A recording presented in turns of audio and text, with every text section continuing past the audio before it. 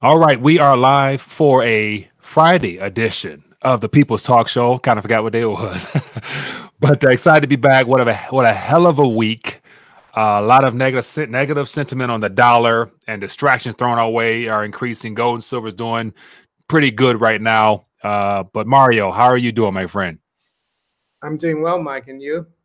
I'm doing pretty well, man. Doing pretty well end of the week, and we're right, in my opinion, at the beginning of everything that you and I both have been talking about for years, in reference to the shift away from the Western dominance into something new, and to hear about how they're trying to iron out the kinks and work things out towards their solution for, I guess, creating alternatives is becoming quite interesting, I must say. But yeah, so here we are, end of the week, lots of things unfolded, and so throughout the week, there's been more developments between Saudi Arabia, China, Russia, Brazil. I mean, you name it. They're all out here making deals, signing memorandums, and really trying to ramp up the move away from the dollar. So we're in the midst of the de-dollarization process. So I guess let's just start off with, I want to just, as I mentioned beforehand, go through 4 or 5 headlines and just look at the overarching tone, and then we'll get into some of our thoughts and other developments and whatnot. And of course, we can't not talk about precious metals in comparison to the other fiats. But all right, so here we have just a couple days ago, BRICS nations offer a new world order as an alternative to the West. And so that's from Frontline out of the Hindu. Next article here, the old world order for crude oil is disappearing. Next one we got from India Forbes, Petro Yuan or Petro BRICS, the need for better alternative currencies to break dollar dominance. And then we have key Asian bloc looking to dump dollar and euro. And so, Mario, like, how obvious is that tone as to the way the world is viewing the dollar right now? Are you surprised? No. And I think it's been building up for many years. And that's why I've been speaking about the kind of demise of the petrodollar since like 2016 to 2017 on my channel. And it doesn't mean that the dollar is going to disappear. It just means there's going to be less demand for dollars. And I know the dollar system, the financial system worldwide, the dollar is very important. But these countries, especially in what is now being called the global South, they want an alternative because, and even in Africa, they've been basically, they haven't been treated on an equal footing. And surprisingly, some people might say, oh, you're naive, but I truly believe that the Chinese, the Russians, the Brazilians, the Indians, they want everyone to have an equal say in this, and which is something you don't have under a dollar system. Right. I agree. And just to be clear, like, as you mentioned, and so I've been talking about this, I mean, the whole idea of rethinking the dollar came about because I anticipated at some point the world would rethink the current structure. And of course, we're in the midst of that now. And so just to be clear, the USD is not going anywhere. All this stuff happening out east is not to remove or completely eliminate the dollar. It's not about replacing a dollar. It's about providing alternatives. And in time, things will unfold and take care of themselves, similar to the way of the British pound. When it was a reserve currency, event occurred throughout the 30, 40, 50, 60 years, the shift took place, and here we are now with the new reserve currency. So it's going to be a long, drawn-out process, but it's going to be ugly along the way. And we're in the beginning phase of seeing how they're maneuvering to come up with alternatives. And so we're going to dive into that right now. So the next article I want to bring up happens to be from Sputnik, and it's as of today. And so, of course, the BRICS seem to be leading the way towards this alternative push, but it says BRICS working on a new form of currency, State Duma deputy chairman. And so what that currency looks like, it's yet to be determined, but it just makes it clear that it says here, the transition to settlements in national currencies is the first step. The next one is providing circulation of digital or any other form of fundamentally new currency in the nearest future. And so I kind of hint at that digital new currency is probably going to be CBDC related or something of that nature, but we'll see. He says, I think that the BRICS Leaders Summit, the readiness to realize the project will be announced. Such works are underway. And so I'm not sure if that's this coming up in August or the next one after that, But whatever. But clearly they're working on it, or at least they're telling us they're working on things. And it's my suspicion that they're a lot further along than what we'll know until it's actually time, because they're probably testing things right now or maneuvering things on a beta side rather than, you know, having it ready for the public. But what are you thinking with this statement here? Do you think is this summit, next summit, or what are you thinking? Well, I think they're not really thinking right now of a BRICS currency. They're thinking more of dealing with each other in their own fiat currencies. Right. And that will eventually probably create a problem. It's not going to be smooth, and I'm not saying it's going to be perfect. What it will do, though, is shift a lot of demand away from the dollar. But eventually, I think the monetary asset that they're going to have to back this system will have to be gold, because of trade imbalances. Some countries are going to be, let's say Saudi Arabia is going to be stuck with the yuan that it can't get rid of. And another country that wants to buy oil from Saudi Arabia might not want the yuan, but everyone takes gold. So I think gold will be very important eventually. But there was an interview by Pepe Escobar of the Cradle. He interviewed Russian economist that is involved in all of this and the digital gold currency. And he said that, and this was March 13th, the interview, and he said they needed the joining of China. China had to be behind this. And a week later, of course, we saw Xi going to Moscow. And then when he left, he had that chat with Putin saying we're making the biggest decision in the last 100 years. So I think that China's going to play ball with this new currency. And like that guy there, Glazyev, said, it's not going to be smooth sailing. Yes, probably the best place to be will be gold and silver, whether you are in the West holding dollars or pounds, or even if you're in the BRICS countries, you might want to have gold and silver as well, because it's not going to be smooth sailing. I'm not saying it's going to be a perfect system, but they want to move more into a financial trade system that's based on real goods. Yes, there will be a currency, which I think will be mostly gold-backed, away from what we have now, which is a complete, like a Tower of Babel financialized system where central banks just create hundreds of billions a week or overnight. I think the rest of the world, they've woken up to the fact that these people just print all these reserves and buy things from us, valuable things. We want that to stop. All right, good point there.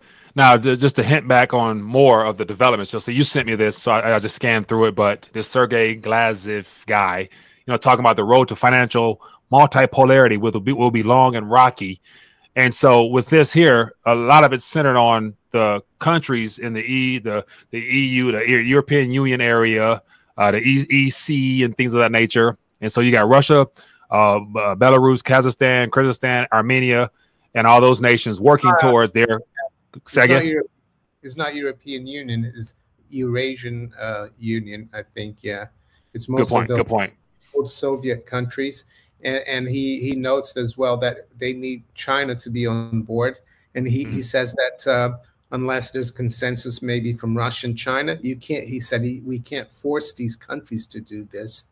But I think it will happen, because the BRICS countries like Brazil, and we've seen other countries wanting to join the BRICS, and we even seen, I think Saudi Arabia now wants to join the Shanghai Cooperation Organization. Iran is part of that. So even old enemies are joining together, because maybe they've realized that being divided plays right into the empire's hands. It's like maybe at our level as well, maybe being divided as individuals plays right into the hands of the people in charge. And that's what they want. And I think I could be wrong, you know, because some people say, oh, are the BRICS countries, are they part of the BIS? Well, I think a lot of them deal with the BIS, but Russian central bank, for example, they've been suspended since March last year. So who's to say they might not leave the BIS? There's a Right. bank around since 2014. It's called the New Development Bank. It's like a BRICS nation bank, a little bit like the World Bank. So they could gravitate towards that kind of institution instead of the BIS.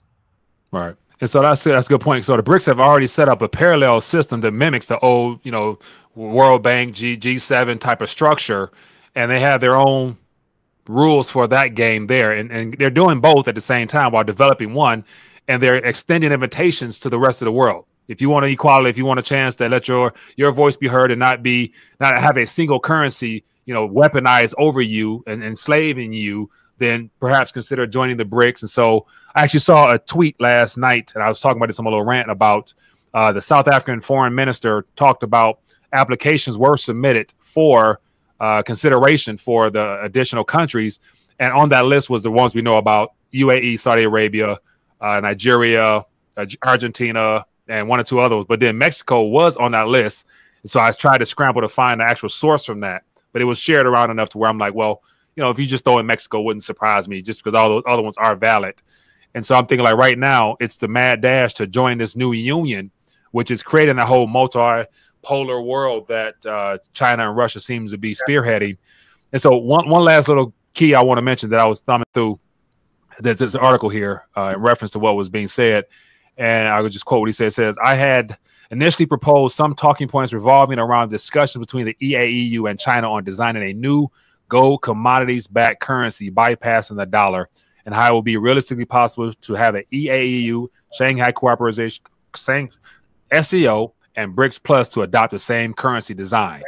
And so it's good to say if he's talking about this is not new whatsoever, but the fact that it's being talked about mainstream is like, okay, I would assume they're a lot further along than what, we will know until something is actually presented to the world. And will that be like that ultimate shock moment? Like if a second opportunity comes on the scene like that, and then they say next week we're open to receive payments or trade or whatever, using this, you get a discount if you know how it usually goes to incentivize people. Would that be like a immediate shock to the markets or what? Yeah, I mean, they're still in denial. I think Fox and CNN have twigged onto all this development finally. Yeah. And I think, though, even people in the alternatives, some people still poo-poo this. They think that the dollar will always be, essential. And it will be essential for Americans and people that do business with the United States. China will still use dollars if they buy anything from the U.S. But what will happen is that countries won't have to hold dollar reserves to buy their oil. And that's really important because oil is the lifeblood of the economy, because without oil, you don't have any energy. I know these crazy globalists want to move into these renewables, but I think petroleum and oil products are going to be around for many, many decades to come. So can you imagine not having to hold as many dollars? People will probably hold more gold, and that's why I think last year was the most since the Bretton Woods was created that central banks bought gold. The most gold that was bought was last year. And even in 2021, Brazil almost doubled its gold reserves. So I think people will rather, these countries are going to accumulate more and more gold. Yes, they're going to start out using each other's currencies, and they're already doing that. And even bartering. For example, I've seen that Sri Lanka and Iran have done deals where I think it's Sri Lanka, or it could be Burma. Sorry, Burma. Burma sends tea to Iran, and Iran sends oil to Burma. So this is already happening. Yeah. And I think just proof that it's already happening is just look at how close Saudi Arabia and China has become, having signed all these deals over the last several months. And as of recent, talking about utilizing the yuan for oil refinery developments on top of all the oil settlement as well in the yuan. And so, like, there is an alternative right now. When you have Saudi Arabia, the key country that is the head of the OPEC nations, it's like, okay, it's not too much longer that all the other nations will probably follow suit, and to where China signs a deal with OPEC in and of itself for yuan settlement as an alternative, not a replacement, just an alternative. And there you have two mediums that you can use. And the question is, like, which one would you be incentivized to use more of in the beginning of this shift towards the east? And of course, that'll be the yuan or whatever else they come up with. So, yeah, interesting times, man. What do you guys thoughts on that one? Yeah, I just wanted to touch upon something different because, like, I've heard Jim Rickards say, "Oh, the dollar is still going to be king because we have a really deep government debt market, treasury market. The whole world deals in it." But the only reason the world deals in U.S. Treasury is because the U.S. has been running huge trade deficits for, ever since the 60s. And the only way to finance those deficits is to sell paper to the rest of the world. So I would say a world that's more based on reality, on real goods. We're not going to need a huge government bond market. Maybe China might have one, but look at Russia. They don't even have 20% debt to GDP, national debt. So I just wanted to say that,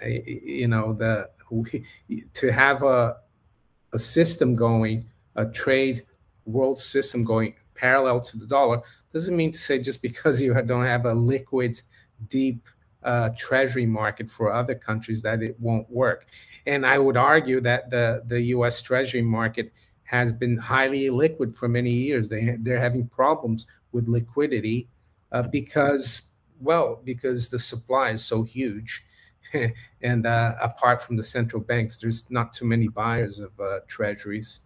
Right. I think as we get further into this banking contagion and all the scrambling behind the scenes with central banks to try to basically pour more gasoline on a burning fire with the currencies, we're going to have a sovereign debt issue, and it's going to be exposed, and governments will be exposed as well, and no one's going to want to hold anybody's liabilities. And that's why I think the major part of this shift happens to be out of a debt-based structure into a commodity-based structure, because that's all about reestablishing trust. Like, you bring something to the table, then we can have some fair negotiations, because it won't be lopsided. You put something up, we put something up, we got business. So that's where we're heading. I'll give you an example. I mean, I remember many years in Switzerland, there were little shops where, like the bakery, you could go there and buy loads of stuff, and you pay at the end of the month. So the guy just wrote down what you owed, and everyone paid. It was a small place, but can you imagine if you kept trying to tell the guy, "Oh, can you just roll over that?" Keep rolling over that. And that's what the United States, unfortunately, has been doing for 50 years after, since Nixon closed the gold window temporarily. Yeah, temporarily. They've been buying real things with paper. And I think the rest of the world has woken up to it. Maybe not the West, maybe not the UK, because the UK just rides along, like a mini me. Same system. Yeah. It's like a little barnacle on the back of a whale. Yeah. Now, speaking of, people catching on, of course, the Eastern Front happens to be the primary ones holding the biggest bag of liabilities. And there's a interesting trajectory of what has been, taking place. So this is apparently China has, the lowest amount of holdings since 2010. And of course, that ramp up was probably due to, helping finance the world after the financial crisis. But this trajectory here, it's I don't see this going back up anytime soon. Or is there something that could take place where China would want to then get back into the Ponzi scheme of holding debt for nothing? Or what are you thinking? Well, I guess this chart would have descended a lot quicker in the last year and a half if the Fed hadn't raised rate as much as it has. So unless the Fed's prepared to go into double digits, I don't see that going back up anytime soon. I'm sure, China might still hold a few $100 billion eventually, but they'll be holding a lot more gold, and maybe some in the beginning. Now they'll be holding some rubles, some UAE currency, or some rupees, some reais. I mean, we saw that China and Brazil announced this week that they're going to be dealing in their own currencies, which I think is quite significant, because Brazil is like it's a fairly big country, but even small countries, it doesn't matter, because I saw Kenya, you know, all these little countries. It's like you add them all up, and it makes a difference, and people don't realize that. Yeah, good point there. Let me see here. So keep it moving. Let's talk about this this golden ruble. I didn't get a chance to read that, but you sent me an article. Let me bring this up here. What was some of this? Is looks like from January, but what was? I mean, I'm sorry, it speaks for itself. But you mentioned ruble. I don't think that's too different than the one I showed you about that Glazyev. So we don't have to really go through this. Really. No problem. So let's get into some of the events happening as far as the distractions. So here we Trump indictment thrust a divided nation into a new chapter of chaos. How timely could this be? And so, like, when the banks started to have their issues, that's when the initial announcement of, oh, Trump is going to be indicted. And then, of course, they said Monday, then Tuesday. Okay, here we are now, a week into it. Nothing's happening. And even him and his team, not necessarily going along with it, because I'm assuming he has to take it serious because it's coming from, you know, the DA in New York. But it's like, okay, I guess I saw the most recent tweet saying he's going to turn himself in on Tuesday. And so it's like, okay, is this literally designed to stir up his fan base, which happens to be a good portion of our country now that Biden has really much, you know, exposed himself to being just a Eastern puppet. But anyway, so this literally will just do the trick to distract people enough, or will they still be concerned with the trust of their funds and banks? Well, I think it will distract a lot of people, but not you and me, and hopefully a lot of the viewers here. Yeah. So I just, it's going to be interesting to see how this plays out, just because I think, once again, very minor, I wouldn't say it's not a, okay, I'll say a minor distraction in comparison to the things that could come if the banking situation continues to spread. So, of course, Charles Schwab is having some issues on this side. Everybody's underwater and taking losses. And so my question is, like, you know, how does this play into the spring with these losses? Like, you know, does it get to the point where more GSIBs are threatened and literally they have to create some more tools, or what? Because the only thing they do is continue to just paper over things. But when will that not work, in your opinion? Well, if you remember back in 2008, I think it was in March, that Bear Stearns would have collapsed if JP Morgan hadn't taken over it. And then it took about 6 months for Lehman to collapse and the whole system to implode. So yeah, I think right now the central banks are trying to paper over it. We saw the Fed's balance sheet has started going back up, and yeah, and they must be doing a lot of stuff in the background, behind the scenes we don't know about. The Fed started these new daily swap transactions, which basically mean the Bank of England can create as many pounds out of thin air, exchange them for dollars out of thin air, so that they can take the dollars and you know, and buy the pound to keep the pound strong, and vice versa. So they're already like, and this is all off balance sheet. So who knows? It could happen in the spring. Well, we are in the spring, but everything could unravel, or they might be able to keep it going until the fall, like September, October time. I mean, if you look back before March, the huge crisis that we had another one of these fires that they were able to put out was here in the UK. The gilt market collapse and the defined benefit private pension system almost evaporated. So they saved that. And now we've had another fire, which is SVB and the other banks. Will there be another fire right away? Will there be just fires all over? Who knows? It's difficult to say. But Yeah. again, that's why you need to keep stacking, in my opinion. You want to be out of this system as much as possible.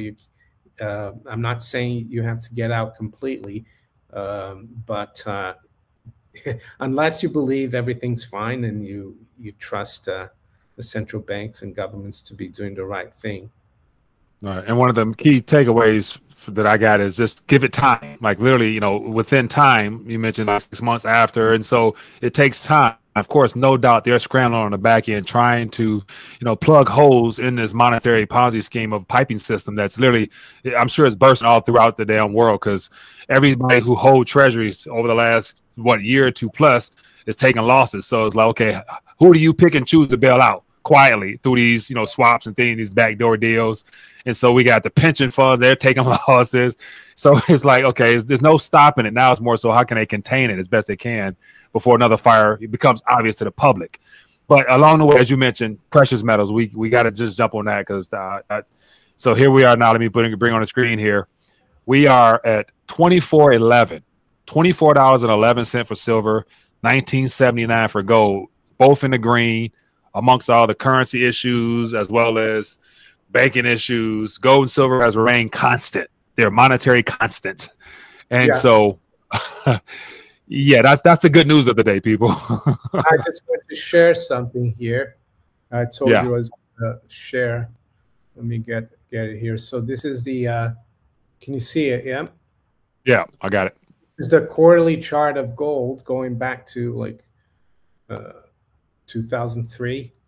And if you look at August 2011, that quarter, gold closed at 19, where is it? 18, actually, 18, it's this one here, sorry. July 2020, gold closed at 1974.68. So right now we're near, just above there. So if we close above 1975, this is the end of the quarter today. It's going to be the highest quarterly close ever for gold. So I think that's fairly significant. And silver as well. I had a pretty interesting trend line coming in around 24, all the way from the top in, in 2020. So I think it's looking better. I think people need to be patient and keep stacking if you can. Yeah, let me go back to my main window here. I got to maneuver some things around my side here. Yeah. So, all right, so $24, that's very promising. I mean, it's small in nature, but when you look at the fact that this is activity that's being priced in the USD, there's no telling what's happening in the euro and the British pound and all those other currencies amongst this global contagion that's underway. So, all right, what else we got here? Let me get to some more subjects if I can get my windows together. Let me minimize and close some things. What else we got here? It looks like the inflation talk. Eurozone falls sharply. It's up sharply to 6.9% as energy costs recede. So, yeah, falling sharply, huh? It's still rising by 6.9%, right? And I mean, what they've done in Europe and also in the US with selling the strategic reserves, that's brought down energy prices. So yeah, it's still rising at 6.9. But I've always said to my viewers that you need to really know the true definition of inflation, because that's how they fool people. Because inflation is not the CPI. Inflation is the creation of currency and credit out of thin air, which leads to higher prices. So I don't think it's over by any stretch of the imagination, especially now with the BRICS countries and the rest of the world outside the US and Europe wanting to diversify away from not just the dollar, but the euro, the British pound. There's going to be a lot less demand from the rest of the world.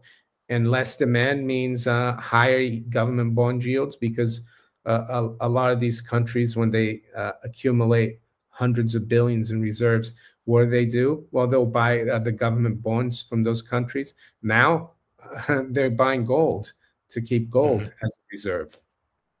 Yeah, and so think, I mean, so this is just heading into spring. All these issues that we're talking about here, and the underlier to that is the debt issue, the budget deal that is yet to be ironed out. And so, once again, our government's going to need, I think the whole Janet Yellen putting forth the budget proposal was 4.7 trillion or something like that. It's like, okay, who's gonna be buying that? Who's in the market to take on more sovereign debt after all these currencies? We haven't even spoken about the other gorilla in the China shop, which is the debt ceiling. Yeah. So so like it's being set up to be a hell of a summer, to say the least, because something's going to give. The U.S. will not be able to plug all these holes and keep confidence. And I got a pit bull to decide to come give me some love. Let me see. Get her on the screen here. Here, look at her. Right, look. No, okay. She's Rudy's not here right now, but she's that's my son's dog. But anyway, gotta get distracted there. All right, let's get to some questions, man. We're about 30 minutes in. Let's get to some questions and see what else is happening out here. I see a lot of talks about BRICS and countries joining. Let me bring some stuff on screen. If you see any, as always, Mario, highlight some stuff and I'll. Yeah, I'm having a look here. Low blood. I think Rolf Steiner says, "Could you comment on something, please?" I don't know what he means. But let me see here. Let me. Where am I at? Feel free. I haven't seen any questions so far. I'm just looking. Yeah. So for those who are, if you got questions or anything that you want to share, latest developments or whatever, things worth keeping an eye on to bring to the audience, definitely let us know in the comment section, and we'll try to get it on the screen and Brady says Rudy would be a snack. I think your dog is that bad, is he? No, she's a lover. She's a lover. But yeah, she's never been around a real small dog, so she hates squirrels. So she made mistaken for a squirrel. Carlos Garcia thinks the mining companies will get expropriated. I'm not too sure about that because it's a double-edged sword. You expropriate the mining companies, and governments never run businesses well. And then instead of getting gold and silver and other minerals from mining companies, you get nothing. So I think there's a fine balance, really. Yeah. So low blood pressure says breaking news: Texas to join the BRICS. It's possible. Who knows? Oh my goodness, that is funny. Texas could join Mexico again. It was part of Mexico. Oh man. So, and that's where, like, okay, so we're going to hear more about countries deciding to, submit an application to join. Okay. And so once all the countries we know about join, then we're going to have the countries we haven't talked much about, like in a lot of Central American area, like what's his name? Honduras, Nicaragua. Nicaragua definitely, if they're not already, because they're buddy with China and Russia, so they're going to be on the list. And so a lot of the countries that use the U.S. dollar as its currency might end up shading towards the east as well. Therefore, they got to make some decisions because if their currency is dollars, then I want to say something here because I think there's going to be a lot of jingoism going on, and I'm not defending China or Russia or Brazil or anything. Not just in the U.S. but here in Europe, with this challenge to the dollar and the Western system, they're going to say, "Oh, China is authoritarian." I think they're gonna heat, turn up the volume on that just to try to make people not look at that. But the reason why we talk about it is because we want people here in the West to be prepared for what's coming. You just have to go back to the UK back in the 50s and 60s. It wasn't a good time. It was, the economy didn't do well after the UK lost its reserve currency status, but there will be opportunities. It's not the end of the world. Yeah. Here's something here from Wana Song. It says, what do you think the subject of the conversation will be when Ursula and Macron go to China this next week? That's a great, I would love to be a fly on the wall in that conversation because they can't stop anything happening with the developments out east. So it's going to be more so how can they not be ran over you know, or how can they also comply and work along with, as they themselves might end up shifting from the Western dominant system, even though they're part of it, into the new system. So yeah, I think, I mean, I wasn't even aware they were going there, but be as it may, what I think they might be talking about is maybe trying to reassure the Chinese that it's going to be business as usual between the EU and China, trade-wise and economically, because maybe China is not too sure right now, because the US is really ratcheting up the the sanctions talk, the talk about Taiwan right now, and China might not be too happy. They want to know what the EU is thinking, so that's probably what they might talk about. Maybe the president of China is going to ask Macron to respect human rights, just like they ask the Chinese, right? Yeah. It's interesting that, you know, I haven't followed it this week just because of all the BRICS and the other developments, but, you know, with the whole pension situation in France and the protests, and I've seen video footages, and I've actually seen someone in like the little Times Square area, wherever they were meeting at a large gathering, was that they had their camera pointing to us, like, you know, the thousands of people, and then they showed another phone where it said live from that same square. It was just your casual people walking. So they had a fake or time lapse type photo to show there wasn't nobody in that area, you know, in real time, but there was just flooded. So think about what's not being, you know, publicized in reference to what's happening around the world. So it's like, yeah, very interesting. But next week will be very timely. What else? Any other questions? China has a question. How can the French Navy attack China? It's a long trip from France to China. Yeah, I don't think their military capabilities or naval capabilities really all that. Even though I remember last couple of years ago, I think France was set to build some warships for Russia, and then the U.S. got involved, and they had to sever those ties or cancel the contracts or something. So, yeah, before the West got involved, things were looking very prominent. Buddy M50 says, on March 28, Asian countries discuss how to settle trade in local currency instead of dollar. 2 days later, Asian members, Singapore announces another increase in its gold. Oh, that's interesting. Singapore, they've been buying a lot of gold this year. I will check up on that, actually. And I saw a clip on TikTok or somewhere of this Western journalist. He sounded maybe Dutch or German, and he asked a question to this Singaporean diplomat about China, and it was really interesting because this reporter said, "Oh, what about the repression in China?" And the guy really wiped the floor with that reporter, and so they. Not surprising. Here's something from just earlier this month. Singapore Central Bank quietly boosts its gold reserves by 30%. Yeah, I think 44.6 tons. I covered that in one of my videos earlier this month, but I don't know if they've increased it even more, or if this that viewer is talking about that one. Yeah. Yeah, I'd imagine they probably got some more. So a part of like divesting out of the dollars, like you got to do something with them. And so you can either send them back here, buy property, buy land, whatever, have it seized by the government, or you just buy gold, which is international sovereign currency. Well, yeah, you want something liquid, of course. You don't want to buy property. And the thing is, you just have to go back to a regression theory analysis. Why was the dollar the reserve currency in 1944? Well, because it had a lot of gold. So some people don't look at history, and they just look at gold and think it's a barbarous relic, but it's the most important monetary asset, alongside with silver. Silver is more of the masses money, I would say. It's just as good though, and yeah, still stacking that as well. Yeah. What else we hear? I see more of a personal question here, but it says, question: what % of your net worth is in metals compared to paper investments? 150%. No, I'm joking. Yeah. Well, it's all personal. It depends on, but I think you should have some. Yeah. Yeah.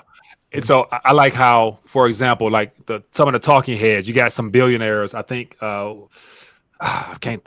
Some billionaires would be interviewed on mainstream channels. They're talking about having a minimum of your portfolio, at least 5% or 10% gold. It's very small because they have stocks, equities, foreign, this for whatever real estate. And so depending on where you're at and what you're looking to do with that now and in the future, determine what you have. But it's interesting how the mainstream pundits always talk about 5-10% of your net worth in metals. I'm like, okay, but then some say a little bit in crypto, a little bit Bitcoin. I'm like, okay, well, whatever floats your boat. I think in the world where the monetary system is stable, then yeah, have 5 or 10%. Mm-hmm. But where we are right now, I'd want to have the opposite. I'd want to have a lot more gold and silver. Eventually, hopefully, we'll be able to get assets that are still overpriced relative to gold and silver right now once that shifts. Here's a good question here. It says, what happens when most of the U.S. currency abroad comes back home to the USA? And, for me, what I'm thinking, like when I saw that, the first thought was, as I mentioned earlier, about it's going to be a potentially slow, gradual process of this alternative systems being brought online to where you'll have a moment where there'll be two competing networks, currencies, whatever, or more. And then throughout time, the dollar system will fade away. And therefore, along with that time frame, that's when all the reserves and dollars will be spent and liquefied and brought back here. And so that could be a much longer period of time, I think, unless a major event occurs to where it's a scramble to unload your dollars. But, my anticipation is being longer. Say again? I think it's already happening. And that's why the bond markets are going down and yields are going up. You saw the Chinese chart; they're selling their dollars. So his question, I think when the dollars come home, it means they don't want to finance the U.S. anymore. So they're going to sell a lot of debt instruments. You're going to have higher rates, inflation, and the flood of dollars that will come to the U.S. will make. It's just like issuing more shares. It's going to dilute the dollar at home because foreigners are not going to be keeping it in the drawer. The bonds. It's not in the drawer these days, but in the system, they want to get rid of it. They're going to have to sell the dollars to do that. Right. And that's where, like, I always wonder, because of course, you worked in the markets directly. Like, how do you actually know who owns the bonds? What do you like? Because so much stuff is, either rehypothecated or just lent out. I mean, just so many things. Like, so how do you actually know who owns what in a system that's all digital already? Like, how people how they're with the repo markets, they're giving treasures to the Fed overnight, whatever. They're not moving paper. The DTCC. I mean, is that the only source? Huh? So is that the only source? Because they keep record and keep track of everything. Yeah, there are clearing systems as well. Like in Europe, it's called Euroclear, I think. They do keep track of who owns what, of course. But not if you hold a lot of dollars. I think in a lot of countries, people hold cash dollars outside the system. That's difficult to quantify. Interesting. Okay. Question from Norm, where it's a comment which is quite interesting. Right here, the one about 5 of my classmates have called me for buying gold, silver recently here in the U.S. Everyone is getting scared. I mean, it's definitely, this is getting people attention. The banking situation is waking up a few people, especially people who have large amounts above that 250,000. Like, it's a scramble right now. Like, am I covered or what? Yeah, even if you have less than 250,000, what I think is going to happen is because the central banks are and the treasuries are covering all the deposits. They bailed out the SVB billionaires or even multimillionaires. So yeah, I'm not surprised people are getting worried about it. And we've been warning about this for years. And unfortunately, there will be a lot of people who won't do it because they're going to wait for gold to get back to $1,500, and you know, I think that's Harry. That's Harry Dent's price. Harry Dent says going back down to 1,100. Then that's when that's be a great buying time. He had 700 a few years ago. He kept saying it was 700. So I ain't seen that yet. Haven't seen that at all. What else you got here? Where's the dictator? No, it was a question. Will riots start in the U.S. this summer? Will food stamps, Medicare, and Section 8 be turned off this summer too? X. Your guess is good as mine, man. But all those things you mentioned, they come from the government. So if the government giveth, the government can take it away. So, you know, any moment they want to take it away, you know, it's up to them, and it will definitely cause chaos and pandemonium. So, yeah, it's possible. Or, like as always, we're still anticipating some real false flags or cyber attacks, internet down, grid down, or something crazy to be thrown our way if things get really out of control. So, what else we got here? Anything else? U.S. empire loves stealing gold from other countries. Yeah, they're not going to steal gold from China or Russia, that's for sure. They ain't going to invade Russia or invade China to go take their gold. That'll be that'll be the end of this planet. They're going to nuke every damn body. I don't see any more questions, Mark. You get ready to dial it back then. What else is coming up? Anything? We got the new month tomorrow, April 1st, April Fool's Day. Well, it's going to be it's the April 1st, yep. Well, it's the beginning of the year, isn't it? Because if you apparently they used to have 13 months of 28 days.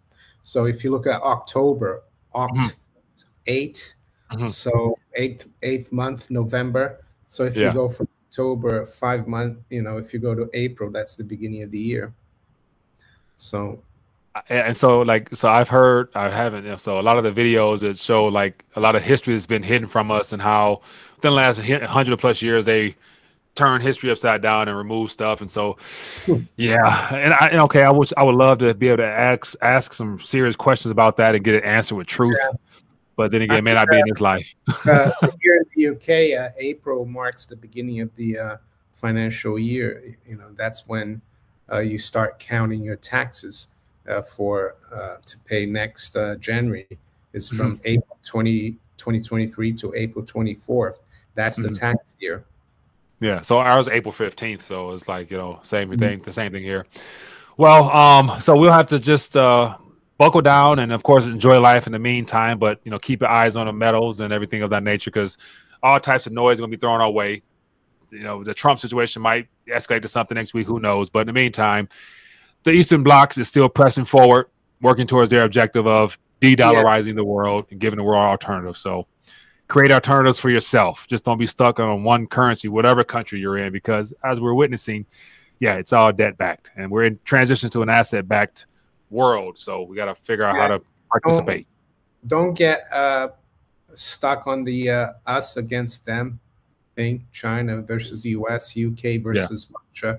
Just think of what's best for you and your family, and there you go. You must have to go outside. All right, well, as always, Mario, it's great to connect with you, my friend. We'll have a great weekend, and everybody, appreciate you for joining us. MyNico64, hit the thumbs up button, show some love for the channel, and we will see you guys next week, because as always, there's going to be something to talk about. So be blessed, be safe, stay prayed up.